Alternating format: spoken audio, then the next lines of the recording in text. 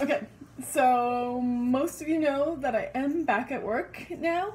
However, I really enjoyed baking at home. It's a nice cathartic thing, and I mean, I love cooking, I love baking.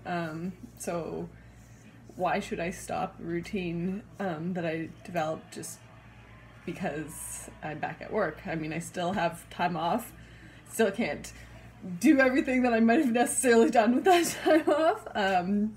So I'm going to keep doing this. So I had some apples that I needed to use up. So I decided to make an apple crisp with that. So that's what I'm going to be doing today. Yeah, sticking with the desserts apparently. Desserts are one of those things that I enjoy doing. But in a professional level, it is a little more complicated because you have to be so exact at a professional level. It's got to look nice, and it's harder to make desserts look nice, at least for me anyway, than it is, a salad or, meat and potatoes or like a dish like that. So that's kind of why I tend to gravitate more towards just baking at home. Also, again, I really like experimenting, and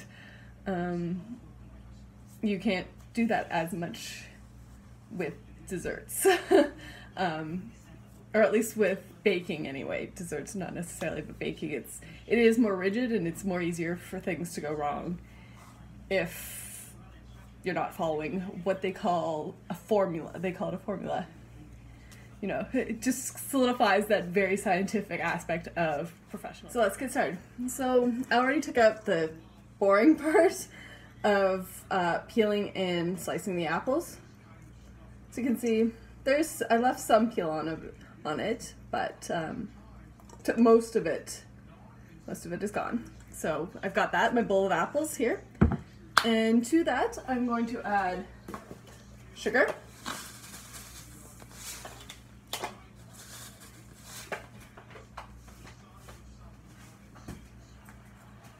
Cinnamon. So this is just, I'm not going to do anything super fancy. It's a basic apple crisp.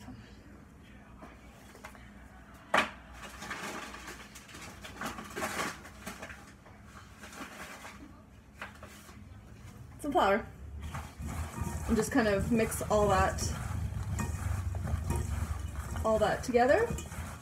And then I'm going to spread it out on my baking dish.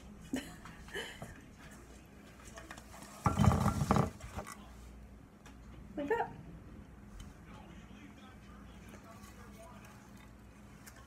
So next I am going to make the topping. So I've got oats,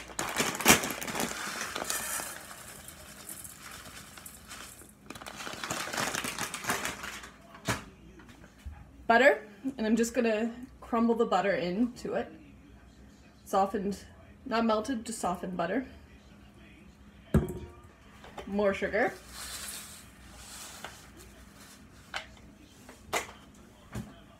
More cinnamon.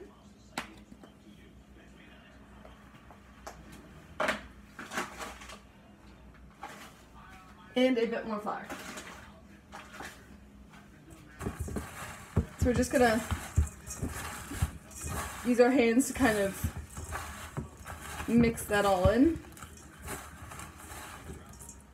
I want to try something. So I'm gonna only cover half of it right now with the mixture. Once I get this all crumbled up.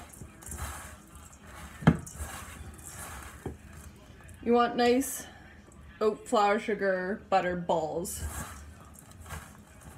because you're going to want to sprinkle it on. So I'm breaking up again and kind of just sprinkling it on half of the dish. You'll see why in a minute. I'm only doing half. I decided I do want to throw a little, not so basic, but not too out there, twist to this. There we go. the twist. Gonna make it a little chocolatey. Gonna put some chocolate powder. And this is just straight up cocoa powder. So I don't want to put too much, otherwise it'll make it too bitter.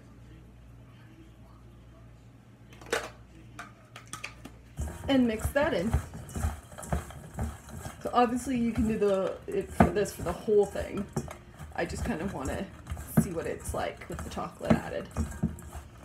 And then sprinkle that on the same way as you did the other half. So there we go.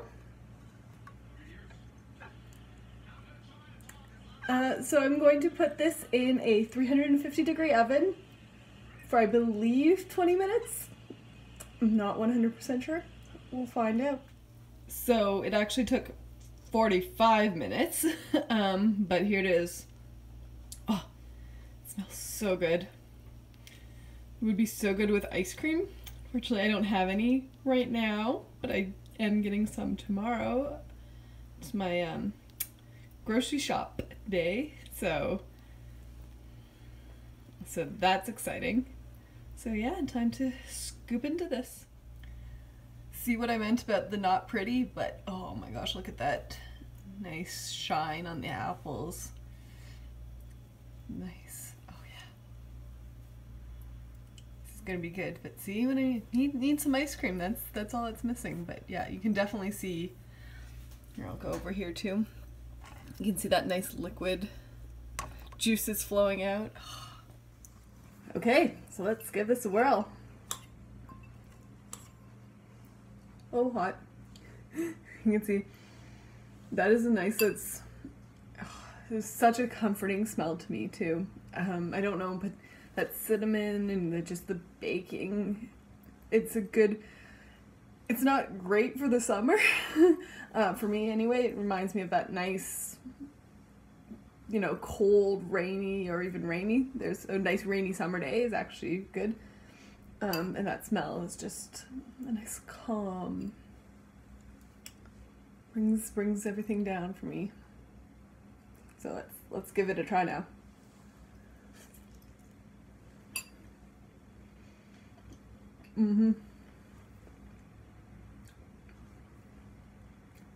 Oh yeah. Yeah, that's a nice.